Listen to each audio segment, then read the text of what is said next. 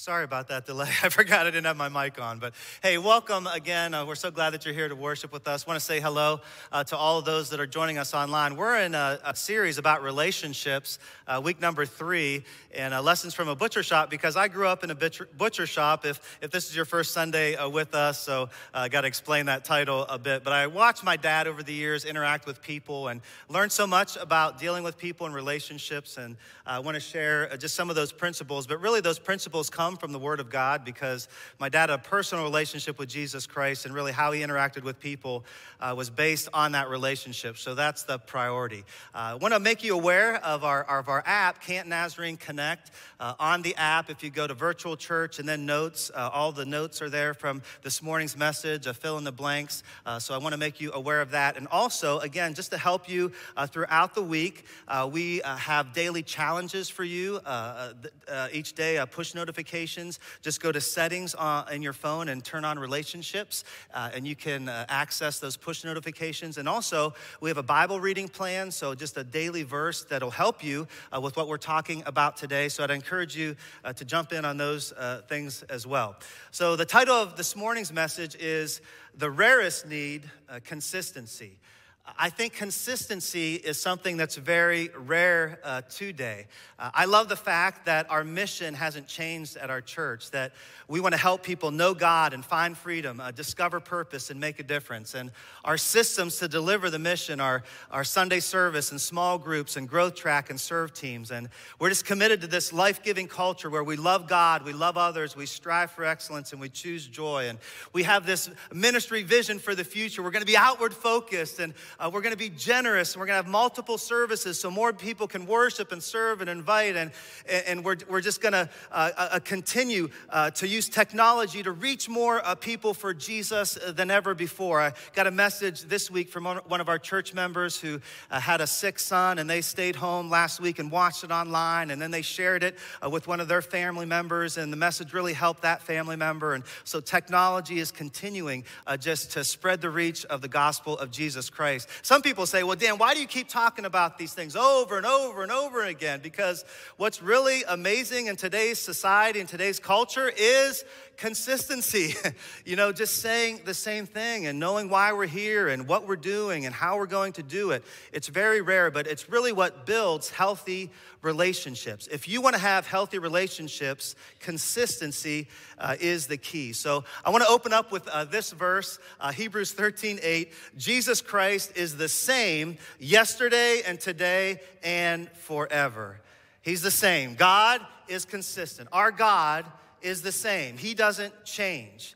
And because our God is the same, he doesn't change. He has some principles that will never change when it comes to relationships, because consistency leads to security. I think we would all love to have more security in our relationships. I was fortunate enough to grow up in a home where I had a lot of consistency. My mom would tuck me in every night. She'd say prayers with me. I'll just never forget it. It stays with me. My dad, although he worked very hard and got home late at times, he was still home every night. My parents, they took me to church from when I was just born, an infant, right? I had that consistency in my life. And so I had a very secure upbringing. And that's helped me to be a secure person, because consistency leads to security. But the opposite side of the coin is inconsistency leads to insecurity. I realize a lot of people weren't fortunate enough to have what I had growing up. Maybe their mother wasn't around, or maybe their dad wasn't around, or maybe there was a struggle in the home with alcohol, and maybe, you didn't know what dad was going to be home that night. Maybe in your life, there just wasn't a lot of consistency. It was very inconsistent. And because of that, you have some insecurity issues. You're insecure as a person, and that's affecting not only you, but it's affecting the relationships that you're in, because that just doesn't go away. But I got good news for you this morning, that God can bring healing to your life. He can bring security to your life. He can bring hope to your life. God can bring consistency where there's been inconsistency. So there's hope, church. There's good news this morning, church. I was looking this week at what culture was saying about relationships. So I went to Vogue, pop culture, right? Doesn't get any more pop culture than Vogue. So there was an article that Vogue had put out about about the top 5 deal breakers in relationships. These are behaviors that will just break the deal when it comes to a relationship. And the point was that 5 years ago or 7 years ago in 2015, these were the top 5 deal-breaking behaviors in relationships. So if you're in a romantic relationship, this would break the deal. If you had bad hygiene, all right, if you didn't put on deodorant, all right, if you didn't take a shower, brush your teeth, could break the deal. Laziness, right? Get a job, all right? Neediness, long distance. That was a deal breaker in relationships 7 years ago. And then if you had no sense of humor, you just got to laugh a little bit, that was a deal breaker about 7 years ago. The article went on to say, now in 2020, these were the new deal breakers because they changed, over the years. So here they were, opposing views on issues, mask practices, and quarantine stance. So if you're in a relationship and you didn't agree on these things, so you're in a romantic relationship and you didn't see eye to eye, there's no more agreeing to disagree. If they saw it differently than you, then it was time to break up. They would ghost you. For the older generation, ghost means that they don't talk to you anymore. They just ghost you. They're not talking. The relationship is over. And I thought how inconsistent pop culture is with relationship advice. It changes every 5 to 7 years. I guarantee you, if you read an article in Vogue 5 to 7 years from now, there's going to be a different list of deal-breaking behaviors in relationships. But God, again, he's the same yesterday, today, and forever. And his principles don't change. Well, there was some deal-breaking behaviors going on in a church in the first century. This church was in a city called Corinth. And we really get this letter that we know as 1 Corinthians from this church. Because Paul had gone to Corinth. It was an important town. It was a port town, a lot of economics going on. Paul strategically went there. He shared the gospel of Jesus Christ, spent about 1.5 years there. A lot of people came to know Jesus. They formed a church, and then Paul moves on.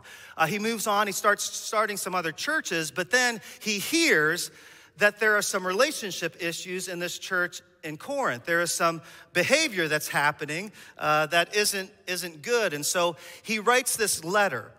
Today it's known as 1 Corinthians because it was the first letter written to this church. But back then in the first century, it didn't even have a name. It wasn't a 1 Corinthians. It was just a letter that Paul was writing to people that he really cared about, that he knew. And they were struggling with some behavior. So the letter's really broken into 5 sections. There's 5 main relationship issues in this church. The number one issue was people were arguing and fighting over which leader they liked the best. So, if you had multiple pastors on the staff, people were fighting, I like this one better and that one better. And then there was some inappropriate sexual relationships happening in the church. That was an issue. There was an issue over food. People were arguing about what foods you could eat and not eat. And there was arguments over the resurrection and the teaching about the resurrection. And then finally, there was some disagreement over the Sunday gathering, the worship gathering. And this is the scripture that we're reading today, we're focusing on today. This is in that section where Paul is addressing this issue in this first century church with the worship gathering and the deal-breaking behaviors that were going on. So I hope that helps you understand this a little better as we read it. Because again, this was a letter. It was meant to be read to a church, probably the whole thing at once. And we're just kind of taking a portion out this morning. And so I really want you to understand the context of what's happening here. So with all that in mind, in 1 Corinthians 13:1, this is what Paul writes. He says, if I speak in the tongues of men or of angels, but do not have love, I am only a resounding gong or a clanging cymbal. If I have the gift of prophecy and can fathom all mysteries and all knowledge, and if I have a faith that can move mountains, think about that, but do not have love, I am nothing. If I give all I possess to the poor and give over my body to hardship that I may boast, but do not have love, I gain nothing. Now, as I read that, what stood out to you? Now, you may say, well, Pastor Dan, you have, a phrase highlighted over and over, so I think I know where you're going. But really, when I read that passage of Scripture, what has stood out to me, what's always stood out to me, is this phrase, but do not have love. But do not have love. Like Paul is talking to this first century church and about this worship gathering and the people that are gathering, and he's saying, listen, there's some wonderful experiences that can happen when you gather to worship, but if you don't have love, it doesn't mean anything. So what experiences is Paul talking about? So let's go back, okay, let's go back and look at some of these experiences that he's mentioning. The first experience is this: if I speak in the tongues of men or of angels. So you have to know the history of the church to know really what Paul's getting at here. The church was born 50 days after the ascension of Jesus Christ. It was called the day of Pentecost. Penta means 50. 50 days after Christ ascends back into heaven. And on this day, as Jesus promised, the Holy Spirit comes. And there's the sound of a mighty rushing wind. The Spirit comes and enables the disciples of Jesus, who they were just ordinary men. They weren't super educated. They weren't special. But the Holy Spirit enables these Galilean men to preach the gospel. And they're preaching the gospel with power. Well, at that time, there were a lot of people in the city that were from all over the world. And so they spoke different languages. They didn't speak Galilean, okay? So they were from all over the world, yet they were hearing the gospel from these disciples in their native tongue, in their native language. It was a miracle that was happening. It was an experience that no one had ever forgotten. And so people in this first century church were thinking about this and saying, oh, when we come and gather, we want an experience like that. We want that miracle to happen. And he even mentions this language of angels that we're not going to get into this morning. But the bottom line is people were looking for an experience. They were looking for something very powerful. And Paul says, well, that could happen, but if you don't have love, it doesn't matter. The second experience that he brings up is this gift of prophecy. And prophecy is really the ability to proclaim the word of God in a clear and powerful way. Sometimes it can also mean that you actually predict the future, that God gives you a message for the future and you tell the people. It's quite an experience when someone gives a prophecy.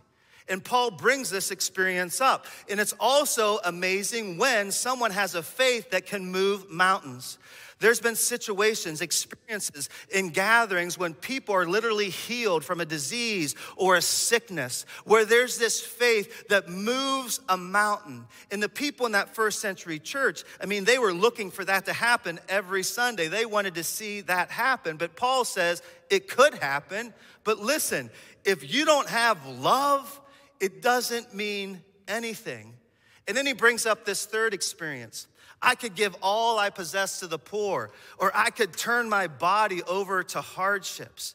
That's an extreme experience, giving everything that you have. Can you imagine that, coming here and selling everything, saying, oh, I'm giving it all. I'm gonna turn my body over to hardships. I'm willing to be a martyr for the Lord. Quite an experience.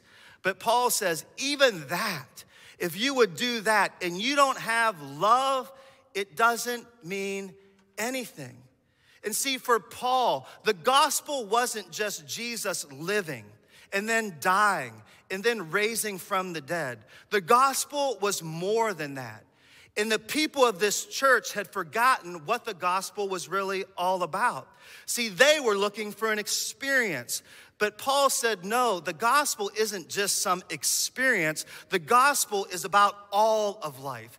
The gospel is about everything you do and say and who you are. The gospel is to penetrate everything that we do, including our worship gathering. It's not about a show. It's not about some grand experience. No, the gospel of Jesus Christ is about love. Jesus came and said this: the greatest commandments are this, to love God and to love others. So when you gather together, it's not about a show. It's not about an experience. You may have a great experience, but it's really about us as a family of God, loving one another and loving God. It's about us asking, how are you doing? It's about giving someone a hug, giving someone a handshake. It's about doing life together. It's really about caring and loving for each other so much that when people come, they see the love of God. They see the love that we have for each other, and they want to come and be a part of what God is doing here.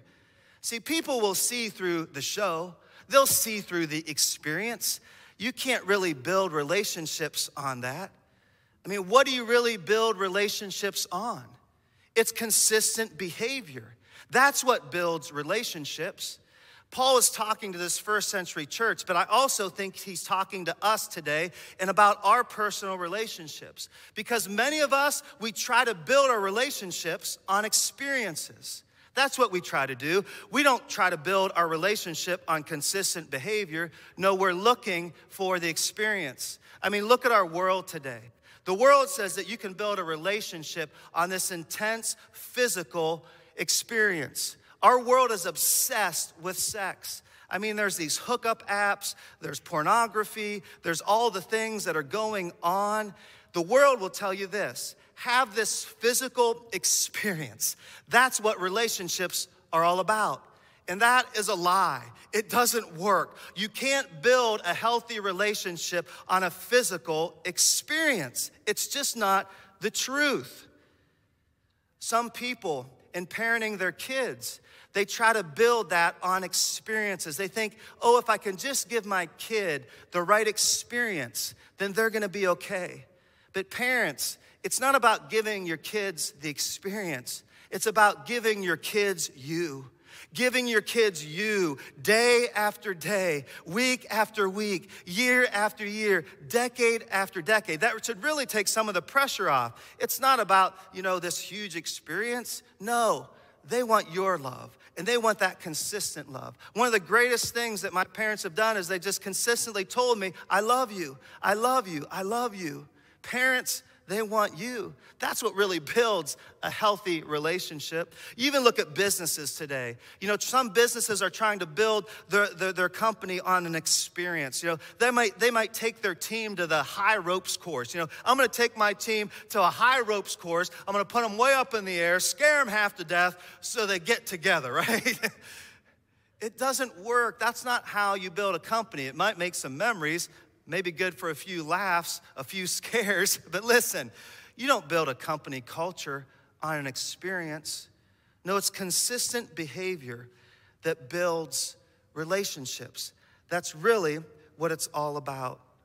And that's why Paul, he writes what the consistent behavior is to be. I mean, Holy Spirit anointed. He writes what the consistent behaviors we should be shooting for in our relationships and in our church. And he says this: love is patient. So love defers anger. It doesn't get angry right away. It flips the coin, defers to the second half, if you remember that message. It meets people where they are, not where you want them to be. Love is patient. Love is kind. It does not envy. It's not jealous of people. That's a picture of someone boiling over, like boiling water. You're so envious and jealous of other people. That's not love. It does not boast. It is not proud. You're not a braggart. You're not telling everyone how great you are. It does not dishonor others. That word means to be indecent. Love is never indecent towards someone else. It is not self-seeking. Love isn't about us. That's not the behavior we're shooting for. It's not easily angered. It doesn't let people get under your skin real easy. It keeps no record of wrongs. Love doesn't have a notepad and write it down every time someone sins or someone messes up. That's not love. That's not a picture of the behavior of love, Paul says. Love does not delight in evil, but rejoices with the truth. In other words, love loves to know reality and not the illusion of reality. The world will give you an illusion of reality. Love will give you the truth. It will tell you what the truth really is. It always protects. It always has things under the roof. It's protected. It always trusts. No matter what, it says God has this. No matter what you face, God has this. Love always trusts. It always hopes. Even when it seems hopeless, love never stops hoping. Love always hopes, and it always perseveres. No matter how bad it gets, it stands up under the weight. It stands strong. Love always perseveres. See, Paul, God-inspired, Holy Spirit-inspired, gives a clear description of the consistent behavior that makes relationships work. And it's all about love. It's all about love. And that's what I want to share with you next. That consistency is only possible if your motive is love. Because I know what you're thinking. I know what I'm thinking. It's really hard to be patient on Tuesday. It's easy to be patient in here on Sunday. I mean, we're in church. God's watching, right? We got to be on our best behavior in church, of course. It's easy on Sunday morning when it's all comfortable, but it's not easy on Tuesday. When we were at date night the other week, a young couple sang this song, Love is the Tuesday, something like that. Love is the Tuesdays. I love the title of that song because the message of the song was this. Love isn't about these experiences, these high experiences or these great lows. No, love is the Tuesdays. Love is the everyday thing that matters. Why would I be patient on a Tuesday? The only reason could be love. Consistency is only possible if your motive is love. On Tuesday, love is what makes you be patient when you don't feel like it. On Tuesday, love is what hopes when all hope seems to be lost. On Tuesday, love is what perseveres when you don't feel like persevering. On Tuesday, love is what makes Andy put up with me when I'm in a mood. Amen? On Tuesday, love is what says no to my flesh when my flesh may want to do something that is indecent. On Tuesday, love is what helps me not say what I want to say when I want to say it. Love helps me to do that.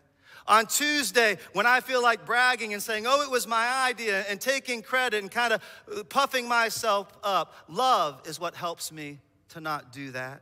See, on Tuesday, again, when all hope is lost, love is what keeps me hoping.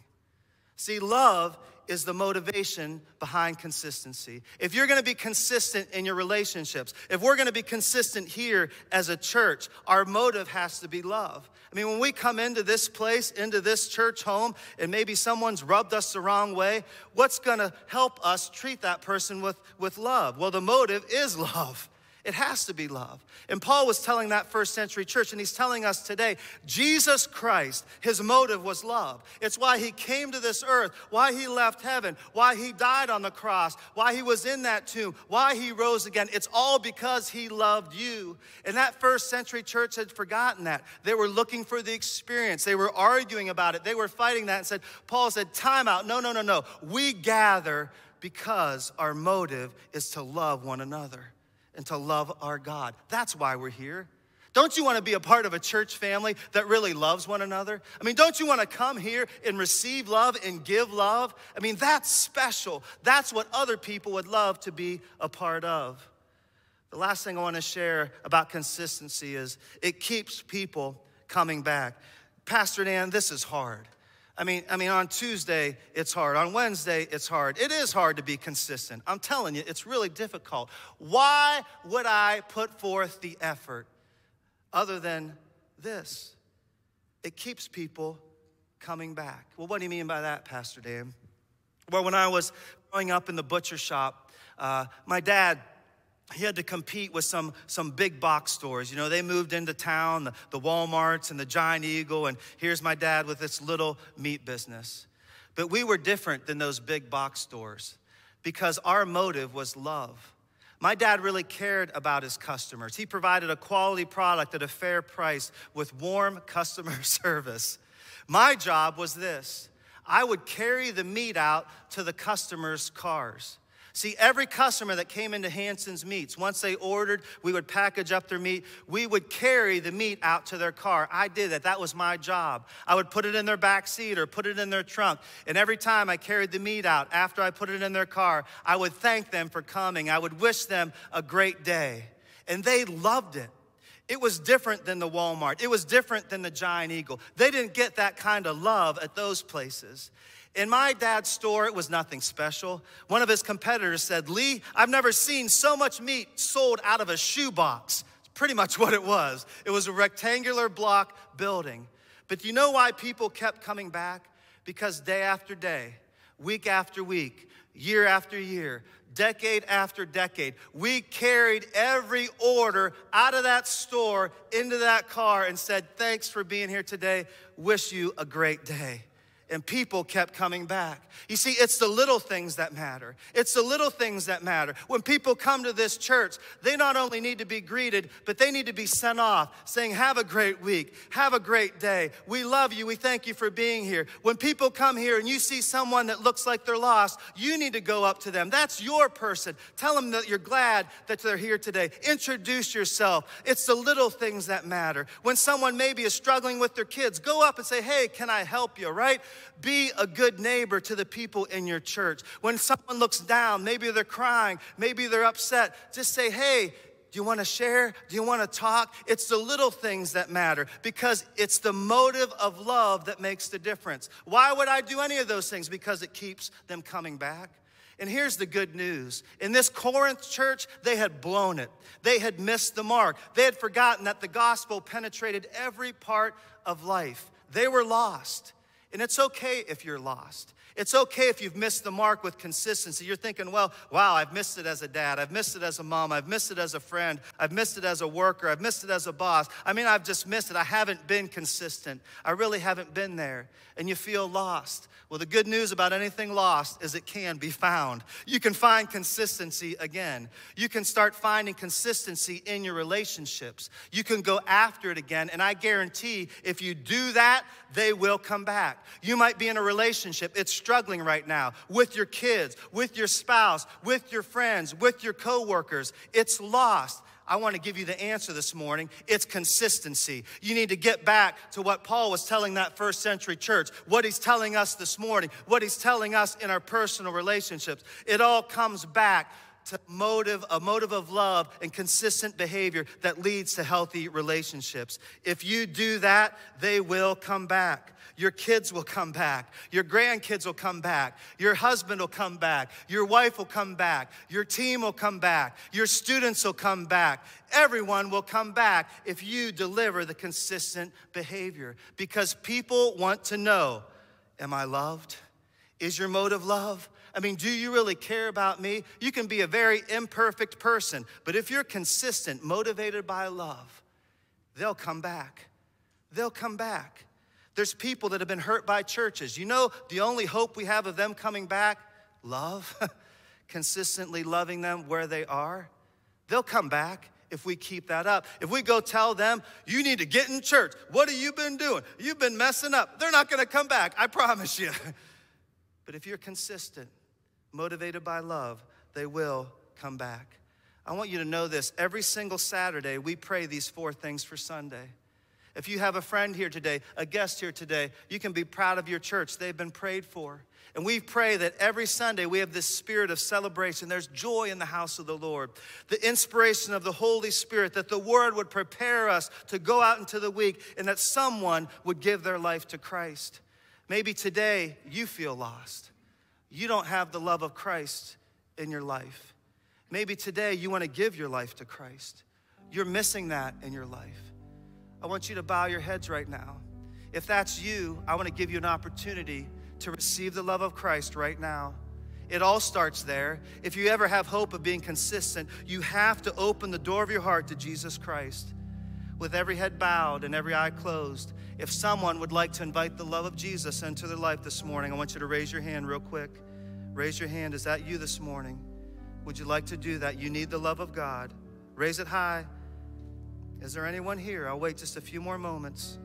If not, we're going to move on to the next part, but I wanted to give that opportunity. We've prayed for you today. Is that you? Is that you? Is that you? Father, if you're dealing with anyone right now, maybe today they're resisting you. I don't see a hand, so I don't know. But God, maybe someone online, they're watching. If that's them, God, I just pray right now they would pray this prayer. Oh God, I need your love. I want to open the door of my heart to Jesus Christ. Ask him to forgive me of my sins. Believe in him as my Lord and Savior. I receive your love, Jesus. Please forgive me. Give me that love that only can come from you. I want to live for you from now on. I want you to be my Lord. I want you to be my Savior. I love you, Jesus. I pray this in your precious name. Amen. As we wrap up today, I want to read this scripture over you one more time. And this is from the Message paraphrase. And today, you might need to make a recommitment to consistency in a certain area of love. And so as I read this over you, if God puts his finger on something in your life, you haven't been consistent in this area, I want you to be open to allowing God to help you in this area. So hear the word of the Lord. If I speak with human eloquence and angelic ecstasy, but don't love, I'm nothing but the creaking of a rusty gate. If I speak God's word with power, revealing all his mysteries and making everything plain as day, and if I have faith that says to a mountain, jump, and it jumps, but I don't love, I'm nothing. If I give everything I own to the poor and even go to the stake to be burned as a martyr, but I don't love, I've gotten nowhere. So no matter what I say, what I believe, and what I do, I'm bankrupt without love. Now here we go. Let this speak to you. Is there an area you need to grow in here? Love never gives up. Love cares more for others than for self. Love doesn't want what it doesn't have. Love doesn't strut, doesn't have a swelled head, doesn't force itself on others, isn't always me first, doesn't fly off the handle, doesn't keep score of the sins of others, doesn't revel when others grovel, takes pleasure in flowering of truth, puts up with anything, trusts God always, always looks for the best, never looks back, but keeps going to the end. See, that's the love of Jesus. That's the behavior that will make any relationship grow. That's what we're shooting for, church.